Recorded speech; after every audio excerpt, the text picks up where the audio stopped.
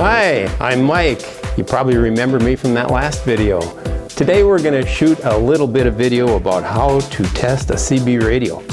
First of all, you're going to need some things. You're going to need a CB radio, you're going to need a meter, and you're going to need a power supply. So first we'll start off by checking the CB radio to make sure we have everything on it that we need. And that means we need to look at the back of the CB radio and take a look at these cords.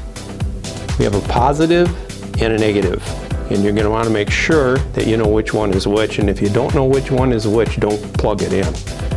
Okay, secondly, make sure you got the microphone plugged in. Take a look at the front of the radio, keep that plugged in.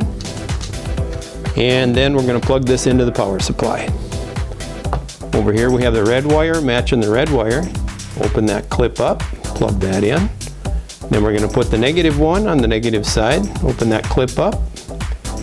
And I like to keep a little bit of an insulator around. You can notice that I use a little piece of rubber there from the speaker, and that helps keep the wires apart. That's important, because if you don't keep the wires apart, you're going to blow a fuse. You might blow a fuse here, or you might blow a fuse here. But hopefully you don't blow a fuse.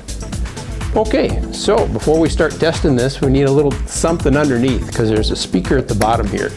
And as soon as we set that radio down like that, you're not going to hear anything. So we need to put something under there. So I'm going to put a piece of tape, a roll of tape under there, so we get a little bit of audio.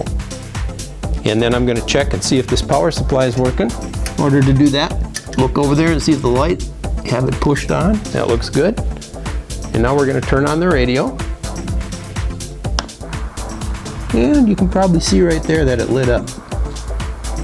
So it's on channel 9, which is not uncommon. Most radios will go to channel 9 when you start them up. And then on the back of the radio, we have the RF. You can see that right there. We have to have something plugged into that, because if you don't have anything plugged into that, you could damage the radio. So we're going to plug this meter in. And that means we're going to take this plug right here. It's called a PL259. I'm going to put that into the back of the radio.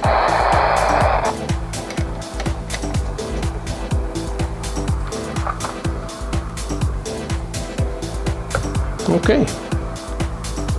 Now, look at the front of the meter here, and when I push the microphone, when I key it, this meter should go up.